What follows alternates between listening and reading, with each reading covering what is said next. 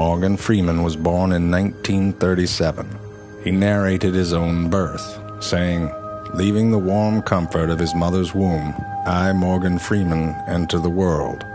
Soon I will make my first poop, one of many in the life of Morgan Freeman." The first time that Morgan Freeman saw himself crying in the mirror, he became old, and he remained that way his whole life.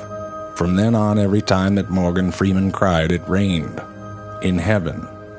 When Morgan Freeman makes a documentary film, he narrates it first, and then nature makes it so. The only reason that the sun rises each day is because Morgan Freeman narrated that sunrise in his dreams the night before. The only reason that you're alive right now is because Morgan Freeman is narrating your life, as he does for billions and billions of others, each day. And when you have a bout of diarrhea, Morgan Freeman narrates it so that you appear noble, at the mercy of nature, and a taco. Morgan Freeman goes through 4 or 5 microphones a day because his voice turns them into bars of gold, which he uses to fund his quest to create a real Santa Claus.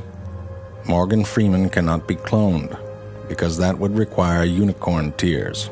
Morgan Freeman doesn't have sex. When he smiles, a baby simply appears in a field full of kittens.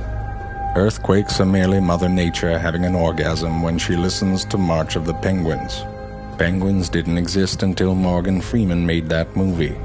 He's that good. If you're having a rough day, think about Morgan Freeman, because he's certainly thinking about you. Morgan Freeman, Morgan Freeman, Morgan Freeman. Morgan Freeman, Morgan Freeman, Morgan Freeman.